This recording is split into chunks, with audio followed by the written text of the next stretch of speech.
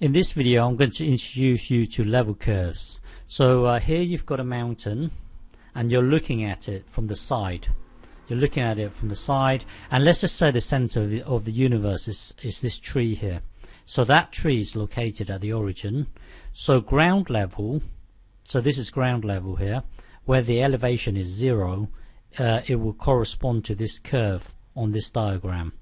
And let's say you moved up a height of 100 meters. So you cut the mountain up right here. So that correlates to this line on this diagram. And then you move up another 100 meters and cut the mountain up right here. So this has an elevation of 200.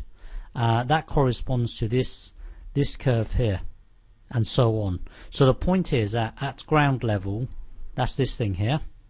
Let's just look at the curve when it's at an elevation of 100 meters. Let's look at this one here. So this one here will correspond to this one here.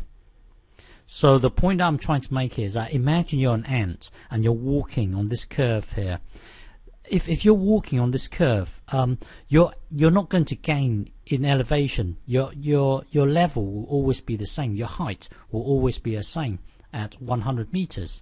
So no matter which direction, well, if you walk tangent to this curve all the time, you're not going to climb in height. It will always be the same. Let's just say this tangent is here, the tangent. If you walk along this curve, you will never gain in height. It will always be the same. Okay, so let me give you another example. Here you've got a paraboloid. Hang on, bear with me. Let me just move this up. Hang on. Okay, hang on. So here you've got a paraboloid. If you look at a height of 1, then you cut it across here, so that will then be this. And the equation for this this circle would be you putting a 1 into this z here, because you're looking at a height of 1. So you have an equation where the circle is of radius 1. So this circle is radius 1. Now let's look at a height of 2. So a height of 2, you cut it across here, that will correspond with this circle here.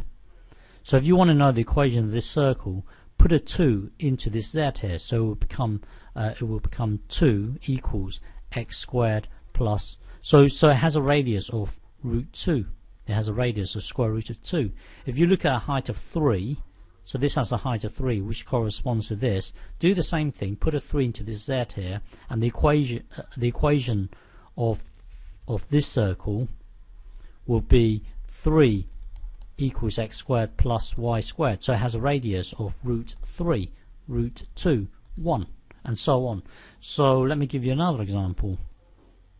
So if you punch this into a 3D graphical plotter, it will give you this surface. If you want to know the level curve of this, then put a 0 in here. So that will then become 0 equals 3x plus y. Make y the subject. So at an elevation of 0, you're going to have a line with a gradient of 3. So it's going to look something like this. And then if you want to know the next level, put a height of 1 into this z. So a height of 1 would be 1 equals 3x plus y. Make y the subject. So that would be 1 minus. So it has the same gradient, but the intercept of 1. So you're moving it up by 1. So let's just say this is 1 here. It will look something like this. And then if you want to have an elevation of, let's say, -2, then put let's say -1. Put -1 into here. An elevation of -1 would be -1 equals 3x plus y. Make y the subject. So that would be -1 minus 3x. So that would look like this, and so on. And if you continue this process, you're going to get level curves looking like this. Okay, so if you want to know what the level curves looks like, then put whatever the height in and slowly work it out. Okay.